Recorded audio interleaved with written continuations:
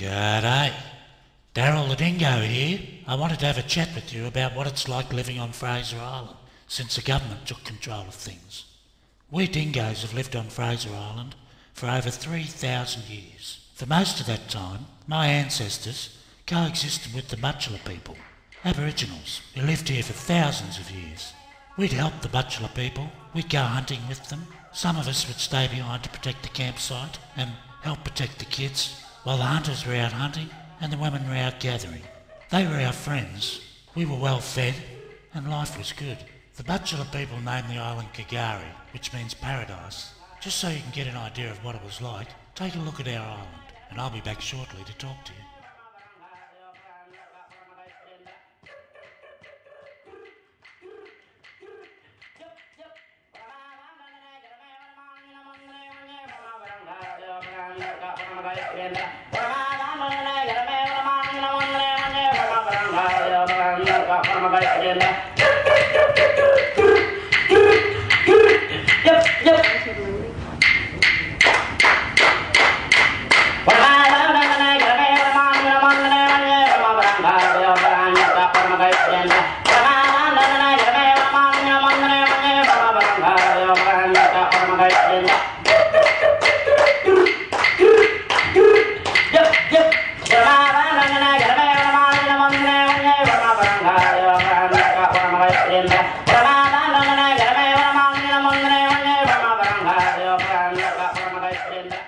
Yeah, life was pretty good living with the Butchulla people. There was around 1,500 of them living full-time on the island, but when the annual fish migrations were happening, the Butchulla would invite their mates over from the mainland to harvest the bounty. There were sometimes 4,000 Aboriginals on the island, all hunting fish, and you know, when they caught them, we dingoes ate very well. Kagari was paradise, but one day around 240 years ago, something happened that changed it forever. Captain Cook came sailing past the island, and the Butchulla people gathered on Indian Head, watching this strange, floating object. It was Captain Cook who named Indian Head, because he saw the Butchulla people watching his ship. It wasn't very long before white people began living in Australia. They discovered that there was clean sand to mine on Kagari, as well as huge, valuable forests of quality timber on the island. The white people called the island Fraser Island, after Captain Fraser and his wife Eliza, who was shipwrecked there. The Butchulla people didn't believe in cutting down trees. In fact, each person had their own totem animal or plant which they had to watch over during their life. To cut a long story short, a mob of troopers came to the island, claiming there were criminals hiding with the Butchulla. They chased the Butchulla, men, women and children, across the island, and around 1,500 Butchulla ran up Indian Head. Most were massacred by the troopers, but many jumped to their death on the rocks below. The Butchulla that were left were taken to a mission near Cairns, and we dingoes lost our friends the Butchulla.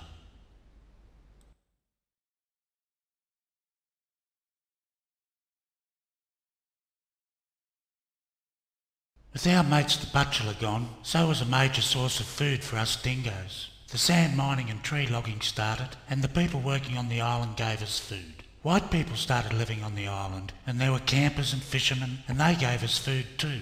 Back then there were wild horses roaming the island, and during whale season, 1 or 2 dead whales would wash up on the beach. So we had plenty of food. There was also coconut trees, and we dingoes love coconuts. We play with them first, tearing and tugging at the coconut husk until we can get at the nut inside. Sort of our version of dingo soccer. Coconuts have been growing on the island and washing up on the beaches for thousands of years, so are a part of the ecology of the island. So far, I've been talking to you about the history of dingoes on Fraser Island. This is because I wanted you to know that we dingoes have been fed by humans for thousands of years, and that it's always been a part of our existence on the island to be fed by humans. In all that time, you won't find any mention of the island's dingoes attacking, biting or killing a human being. We were well fed, and a dingo with a full stomach is a happy dingo. Fraser Island was well heritage listed, so everything on the island is now supposed to be looked after and nurtured by a government department called the Queensland Parks and Wildlife Service, who you would think will be looking after the well-being of us dingoes. But the Queensland Parks and Wildlife Service now threaten our very existence, and it won't be long before we suffer the same fate as our good friends, the Butchulla people. In 1998, the Queensland Parks and Wildlife Service established the Fraser Island Dingo Management Strategy. The horses on the island were gone, and strict laws against feeding us dingoes were introduced. This government department states that we dingoes must be allowed to live in our natural state. The only problem is that the natural state they have in mind is completely different to the one we dingoes have lived for thousands of years. In order to allow us dingoes to live in our natural state, the Parks and Wildlife Rangers ear-tagged us. They poisoned us. They shot clay pellets at us. They trap us with soft-jaw traps. They put tracking collars on us. And they shoot us dead with real bullets. They put electrical fences right around the tourist resorts and shot dead any dingo living at the resorts. Socks, who lived at Eurong Beach Resort, had a huge hole in his head from him trying to dig out a bullet that had been there for 3 days. The rangers finally finished him off. And the rangers also fenced off the resort garbage tips because we used to scavenge at them. And now we're pretty much down to ghost crabs and hard-shell pippies and the odd lizard we can find. These days, if a dead whale washes up on the beach, the rangers drag it into the dunes and bury soft-jawed traps all around the whale, not just 1 or 2, dozens of them. And if we go near the whale, because we're starving, we need something to eat, we get caught in these soft-jawed traps. The dingo will struggle violently to get out of a soft-jaw trap and can injure its legs struggling for hours before the rangers turn up. More than one dingo has been seen limping 12 months or more after being trapped. The injury prevents the dingo from hunting. It can't run. We dingoes are not without human friends. People of Hervey Bay have established Save the Fraser Island Dingoes and have held fundraisers. People are aware that there's something terribly wrong with the management on Fraser Island. This is Jennifer Parkhurst, the dingo whisperer. Jennifer got to know us a lot and studied us for 7 years. Either side of Jennifer are politicians, Ted Sorensen and Paul Neville, prior to their political party, the LNP, being elected. Both are showing support for Jennifer and the plight of us dingoes. During the time Jennifer spent with us dingoes, Jennifer noticed that due to government dingo policy, we dingoes were suffering and dying as a result of the rangers incorrectly attaching ear tags, and also due to a lack of available food. Jennifer gathered photographic evidence and delivered a comprehensive presentation to Tracy Jackson of the RSPCA. Tracy Jackson gave the evidence to the government department responsible for the questionable dingo management program. That department promptly raided Jennifer's home and charged her with multiple offences. Jennifer was fined $40,000 for feeding starving dingoes and given a suspended jail sentence by a magistrate who had previously been the coroner for a little boy killed by starving dingoes after the government's management program was put in place. That child might well be alive today if the dingoes had have had adequate food sources. Jennifer was subjected to close scrutiny by Parks and Wildlife Rangers. The department was desperate to silence her. If she went to the island, she was followed, stopped, and a vehicle scrutinised. Jennifer had a favourite dingo called Dingo H. A message was left on her home answering machine saying, "Dingo H is Ma." That was followed by another anonymous message saying, "I love the smell of gunpowder in the morning." Those messages were followed by an anonymous email with a picture of the back of Dingo H's head with a large bullet hole through the skull.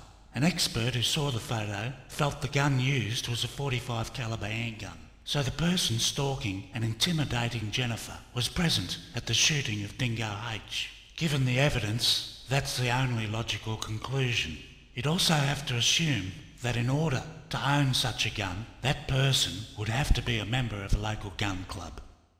2 dingo autopsy reports made public under the Freedom of Information Act also reveal a cowboy-like mentality by a Parks and Wildlife Ranger who shot the 2 dingoes. The autopsy report signed off by Ranger Merv Brewster states the cause of death on one report as being from rifle-itis and on the other report as being from half an ounce of hot lead. You wouldn't expect to see those statements from someone who is employed to maintain a World Heritage listed environment. Good on you, Merv. It is also surprising that these autopsy reports were allowed to be filed in the department's official records.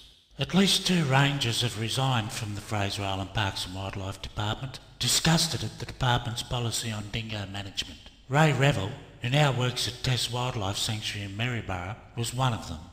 The Parks and Wildlife Department on Fraser Island have a shoot and kill policy for any Fraser Island dingo they decide is habituated or a danger to humans.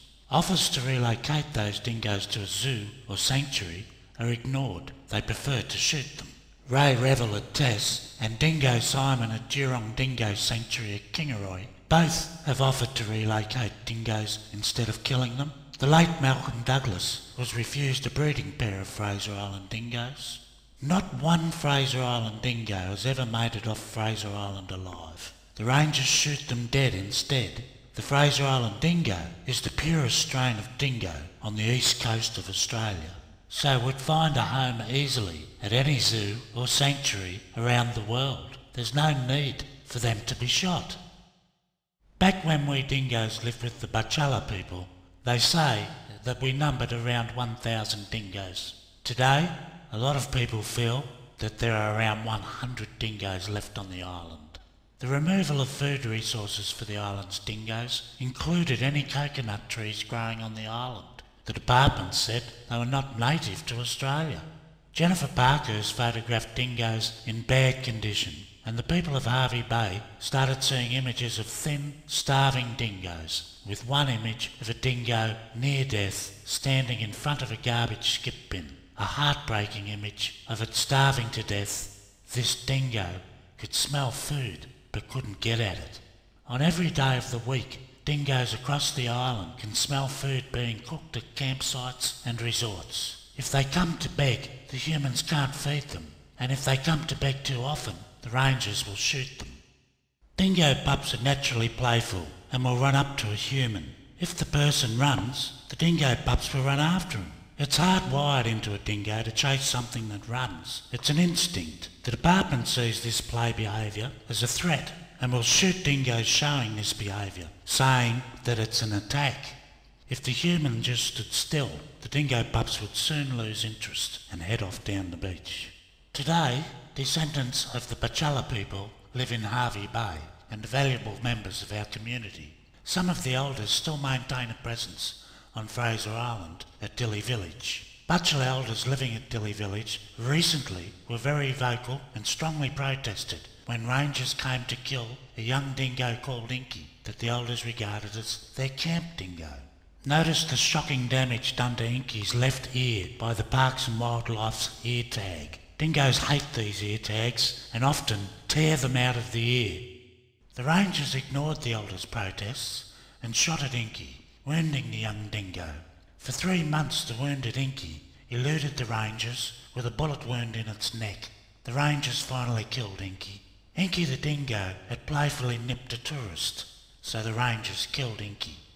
Dingo Simon of Jurong Dingo Sanctuary emailed the LNP Minister for the Environment, Andrew Powell, numerous times over the 3 months Inky dodged the rangers. Dingo Simon offered to come and get Inky at his own expense and to give Inky a home at Jurong Dingo Sanctuary. Minister Andrew Powell delayed replying to Simon until the day after Inky was killed. After being intimidated, harassed and branded a criminal by Queensland Parks and Wildlife, in 2012 Jennifer Parkhurst was awarded the prestigious title of Conservationist of the Year due to her work with the Fraser Island dingoes. This was awarded by the Australian Wildlife Protection Council, and it was a national award. This and local community support make a mockery of Queensland Parks and Wildlife and proves that people have no faith in that department or the state government. Jennifer is still struggling to pay the ridiculous $40,000 fine given to her by a magistrate who should not have even been hearing the case, given his past coronial experience viewing a small child killed by dingoes. No other person convicted of feeding dingoes on Fraser Island has been fined anywhere near $40,000. Fines have ranged from $300 to just over $2,000. You are not allowed to have a campfire on Fraser Island anymore in case they cause a bushfire. For 3 years in a row, Queensland Parks and Wildlife have conducted supposedly controlled burns, claiming to reduce the threat of bushfire by burning off accumulated dead foliage and wood on the ground. For 3 years in a row, fires lit by Parks and Wildlife have been out of control, with one of their out-of-control burn-offs resulting in the evacuation of Kingfisher Bay Resort. The incompetence of this department manifests itself in almost everything the Fraser Island Parks and Wildlife Service implements on Fraser Island. The only thing missing is cowboy hats, horses, but apparently at least one of the rangers is known to already have the six-shooter. These out-of-control burn-offs destroy dingo natal dens, where dingoes raise their pups. Your tracking collar data can be thrown in the garbage bin too. You now think dingoes regularly roam 100 kilometres, when in actual fact that collared dingo was roaming from the stress of blood-sucking parasites under the 6-inch wide leather collar. It couldn't find its own territory because other dingoes chased it away because of the weird thing round its neck. That's why it roamed 100 kilometres. There is one glaringly obvious fact that proves the island's dingoes are not the dangerous animal the government makes them out to be. That is, that the Fraser Island dingo lived with the Bachala people in harmony for thousands of years. Do you honestly think that the Bachala hunters would have tolerated dingoes attacking their children? If the dingoes were dangerous, they would not exist today. The Bachala would have wiped them out. Instead, the Bachala had them living at their campsites. A photo exists on the internet of a Bachala woman allowing 2 small dingo pups to suckle at her breasts. In the Parks and Wildlife created environment on Fraser Island, hungry dingoes are always looking for food. With insufficient food, we dingoes, like most animals, including humans, can act in a dangerous manner. When on Fraser Island, parents should keep small children by their side at all times. The LNP government established an independent committee to review the Fraser Island dingo management strategy. From the outset, local conservationists could see that the experts being appointed were not the correct people to be evaluating the situation on Fraser Island. The review panel relied heavily on mainland dingo data and Queensland Parks and Wildlife data, which cannot be trusted. It came as no surprise that the findings of this review basically endorsed Parks and Wildlife practices. It appears to most that this was not an honest evaluation, and the situation on Fraser Island remains the same, with dingoes being destroyed on a monthly basis, it seems. It is the Queensland Parks and Wildlife Service, with the support of both Labor and Liberal LNP governments, that have created the dangerous environment that we dingoes now have to live in. Any animal starved of food can become a dangerous animal. Humans have been known to eat humans in a starvation situation. By their own records, Parks and Wildlife admit that there have been over 100 attacks or incidents by dingoes since the department took control. This in itself proves it is the department's activities and interference that has caused the incidents. There were no complaints or attacks prior to the government managing Fraser Island. People and dingoes interacted without any problems. The natural state of the Fraser Island dingo is to be fed by humans. History proves this. What exists on Fraser Island today is an unnatural environment created and styled by the Queensland Parks and Wildlife Service. Any dangerous behaviour by dingoes has been caused by that department. The Fraser Island Dingo Management Scheme is now recognised by qualified conservationists around the world as being a failed management scheme and one of the greatest blunders by any government ever made on the ecology. The LNP needs to get rid of the dingo management and feed the dingoes. If they don't, you will lose us forever. State and federal governments seem to forget that they are elected by the people to reflect the will of the people. You are there to serve. You are not there to do whatever you please. You know what happened to Labor. It can also happen to the LNP. Clive Palmer and Bob Katter are now viable choices. We're all very sick of the arrogance of the major political parties. Looking at everything I've spoken about in this presentation, it is highly obvious that the Fraser Island Dingo Management Strategy is one of extermination. There are no safeguards in place to preserve the gene pool of wee Fraser Island dingoes. No breeding pairs in zoos or sanctuaries, and the shooting of any dingo regarded as a problem animal. Male and female dingoes from the same parents have been seen to be mating, and this is a strong sign our dingo population is in dire trouble. It's easy to stand by and do nothing when you see bad political policy and incompetent government departments destroying your heritage. Thankfully, there is a large number of people who object to what is being cruelly done to the dingoes on Fraser Island. As just one person, you can email government, current affairs programs, the World Heritage Organisation, and tell everyone you know about the extermination of the island's dingoes. To those currently criticising parks and wildlife, keep up the good work. To island residents watching rangers' activities, keep taking those photos and video footage. To those that would like to help, write that letter, send those emails. This is your national park. It belongs to the people, and these idiots don't have any right to be doing what they're doing. Wildlife rangers in our national parks used to be there to protect the environment and protect the animals native to the environment. This is Ranger Paul Fishburn, happily posing over an already dead dingo that he had shot. The local paper wanted a photo, and Paul happily obliged. These rangers enjoy killing the dingoes. I have a message from the remaining dingoes on Fraser Island to Ross Belcher, Andrew Powell, shooters Merv Brewster and Paul Fishburn, and Tracy Jackson of the RSPCA. Now where is it? Oh, here it is. You're an absolute disgrace, the lot of you.